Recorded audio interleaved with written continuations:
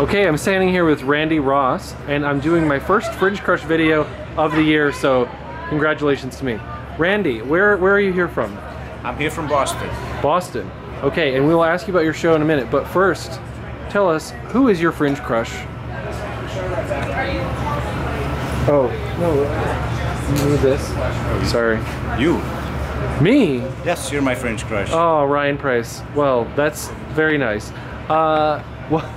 Why am I your Fringe Crush? Because you're holding the camera. Because I'm the one with the camera. Okay.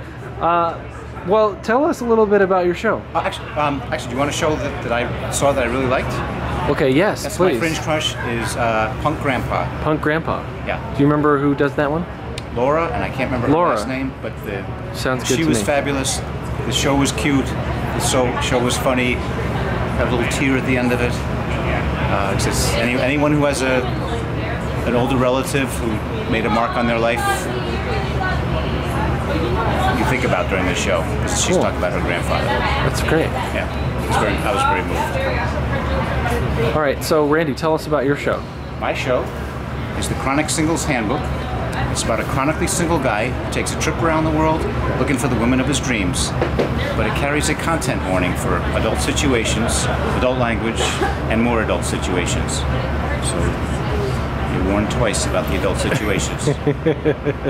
Cool, and you're in the red venue. I'm in the red venue. This is, I assume, your first time at Orlando Fringe? Yes. So you're liking it so far? I'm loving it. Cool. People have been nice, the other artists have been nice, the crowds have been nice. Well, awesome, and happy Fringe to you. Thank you.